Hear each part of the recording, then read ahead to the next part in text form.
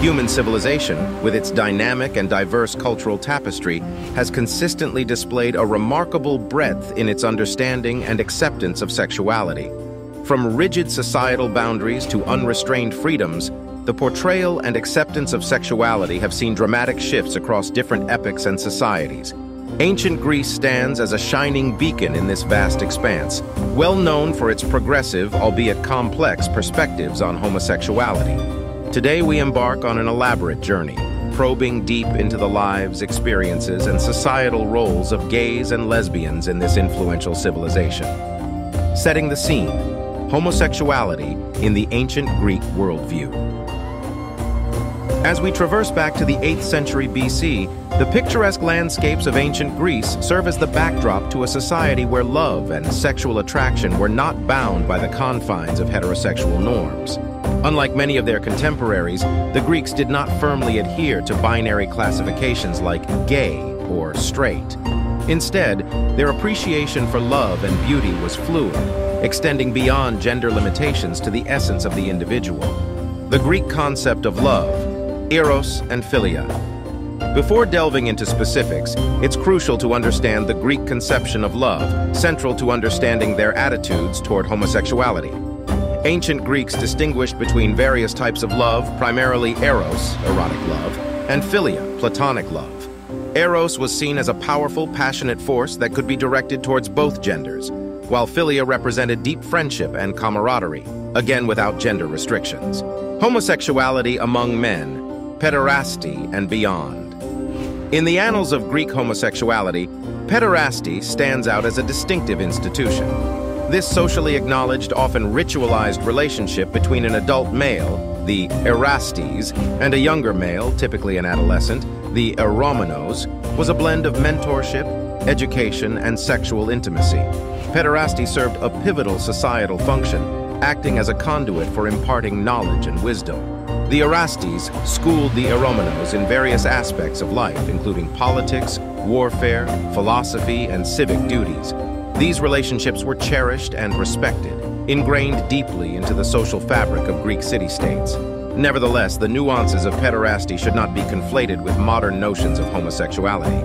The Greeks adhered to a strict active-passive dichotomy in sexual roles, where the adult male was the active, dominant partner and the youth, the passive one.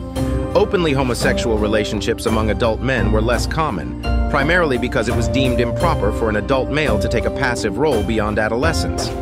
Hidden voices: homosexuality among women.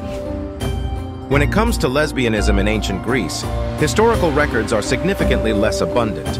This discrepancy primarily arises from the patriarchal nature of historical documentation, which tends to overlook or underrepresent women's experiences. However, one cannot discuss lesbianism in ancient Greece without mentioning the poetic mastery of Sappho. Hailing from the Greek island of Lesbos, Sappho's sensual and emotional verses portrayed her love for women, providing an invaluable snapshot of homosexual love among women during that era. It's important to note that the term lesbian is derived from Lesbos, a testament to Sappho's profound influence. However, our understanding of female homosexuality remains fragmented due to the lack of female perspectives in the legacy of ancient Greek views in modern times. The sexual norms of ancient Greece continue to reverberate in contemporary discourse on homosexuality. Their unique blend of tolerance, appreciation, and celebration of sexual orientation, albeit within their societal constructs, offers a historical roadmap to inclusivity and diversity. The influence of ancient Greece transcends its literature, philosophy, and art, seeping into our understanding of love, attraction, and sexuality. It prompts us to reflect on the universality and historical consistency of these human experiences, acknowledging their prevalence and acceptance in one of the world's oldest civilizations. Delving into the realm of ancient Greek art and literature, we encounter an abundance of homoerotic imagery and narratives. Vase paintings, sculptures, and texts depict scenes of young men training together, engaging in intimate social rituals, or depicting myths where gods and heroes exhibited same-sex attractions.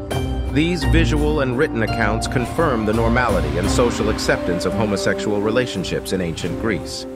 Plato, a prominent philosopher of the time, presented diverse perspectives on love and homosexuality in his dialogues. His symposium, for example, includes speeches praising Eros and homoerotic desire. In Phaedrus, he extols the virtues of a type of non-sexual aspirational love, which can exist between males. While Plato's views might not represent the totality of Greek beliefs, they undoubtedly contribute to understanding the cultural and intellectual context of the time. Influence of ancient Greek homosexuality on modern LGBTQ+ movements. Ancient Greek practices and perspectives on homosexuality have had significant influence on modern LGBTQ+ movements. Their nuanced understanding of sexual orientation and love has served as a source of inspiration, offering historical evidence of societies where homosexuality was accepted and celebrated. Modern LGBTQ+ movements often refer to ancient Greek society as an example that challenges the notion that heteronormativity is the default human condition. By doing so, they strengthen their argument for the recognition and acceptance of diverse sexual orientations in contemporary societies. The taints of misinterpretation and misunderstanding. While it's essential to draw upon historical societies like ancient Greece to gain perspective, it's equally important not to idealize or oversimplify their societal norms. Homosexuality in ancient Greece was structured within specific societal roles and expectations, which might not align with modern sensibilities or the individual's right to freedom and consent. Similarly, the near absence of female voices from the historical records has left us with an incomplete and skewed understanding of lesbianism in ancient Greece. We must remember this gap when we interpret ancient practices, ensuring we don't inadvertently reinforce modern biases or stereotypes. Conclusion: revisiting ancient Greek progressiveness. Ancient Greek society, with its intricate structure and sophisticated norms, was progressive in many respects, not least in their perspectives on sexuality. Although their practices and societal norms do not perfectly align with our modern understanding of homosexuality, their fluid and nuanced view of love and attraction represented an enlightened outlook for their time. The exploration of homosexuality in ancient Greece challenges contemporary attitudes and perspectives, pushing us to critically examine our prejudices and biases. It reinforces that the diversity of human love, attraction, and sexuality is not a modern phenomenon, but one with deep historical roots dating back to the cradle of Western civilization. This exploration serves as a vivid reminder of humanity's enduring capacity to love in all its forms. It spans across time and cultures, transcending societal boundaries, uniting us all in the universality of human experience.